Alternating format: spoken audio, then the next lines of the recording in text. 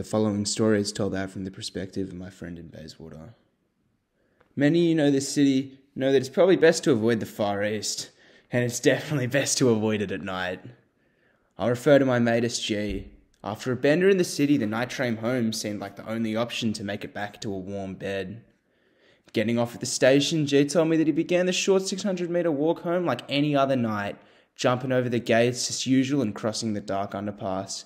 The sounds of spray cans going off in the distance and car engines revving down the street only a few blocks out, while to most people would have made them uneasy, made G feel a strange sense of relaxation, like he knew that this was just going to be any other walk home.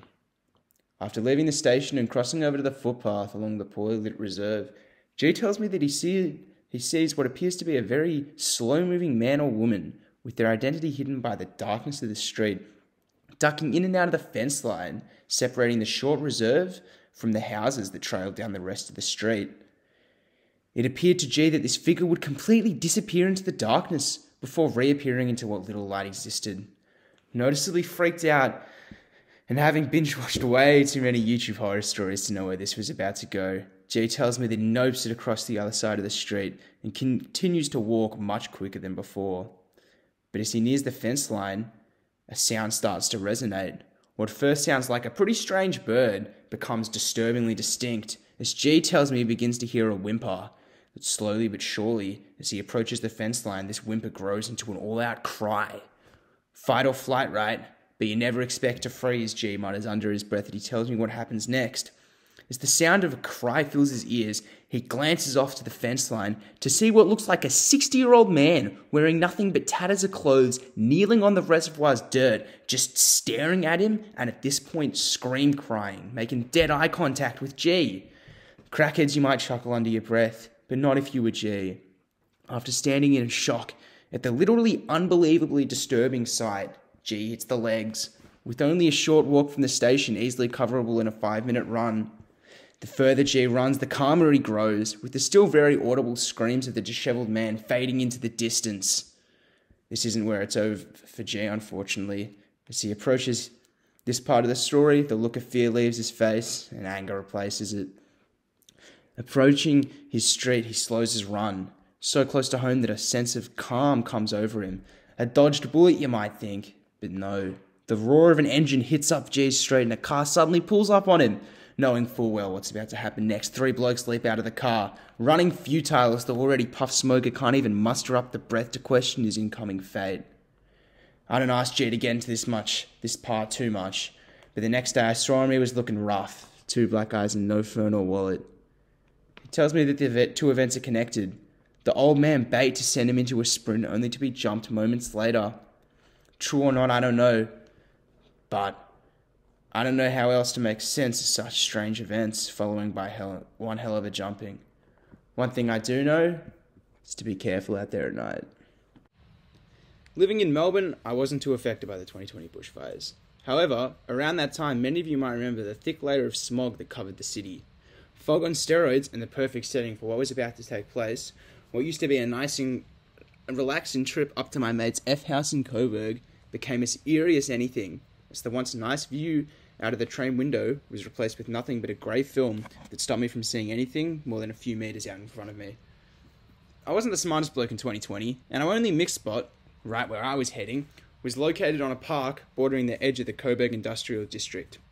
With this being midsummer, near Christmas, the factories and shops, which would usually be bustling with tradies, was replaced with stark emptiness and smoke. Setting up where we usually do, we're standing around, and then we notice on the oval 2 dogs just running around, nothing out of the ordinary, so kept minding our own business. And then we notice a bloke slowly appearing out of the smoke, yelling. So we assume, he's just yelling at his dogs to come back because they were running around. But, the longer we sit there, we realize, he wasn't really yelling commands at his dog. He was more just, shouting out sounds and stuff. Oh, that's a bit strange. But we just assumed he's minding his own business, probably something to do with his dogs. So, keep chilling there. And then we notice, this guy, he's not even looking at his dogs. He's just walking towards us, just yelling. So, a bit weird. I'll get a photo up. We moved down to this playground out of view, thinking that, just leave us alone. We're sitting there for maybe not even 5 minutes.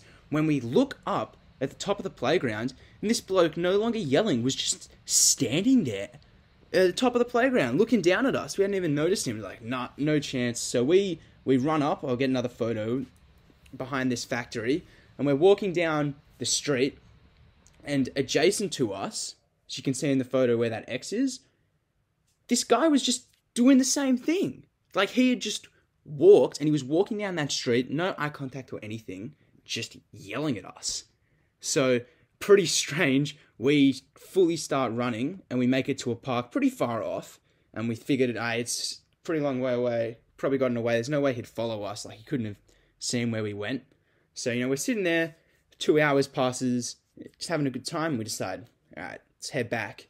So, on our way back, we cut through this place called Hand Park, which gets its name because a few years back, they found 7 hands in this park in a bag. And we're walking up this path, and at the end, we see the same bloke just standing there. Pretty terrified. My mate T, who we were also with, just kind of yells out, "Go away, mate." Nothing. This bloke just standing there, no dogs now, at the end of this. So, at that point, not joking around anymore, we just run off, and that was the end of that. But it's a pretty scary experience. I wonder what this guy was doing. We were there for a good 2 hours just away from him, and he was right next to where we pretty much started this whole story.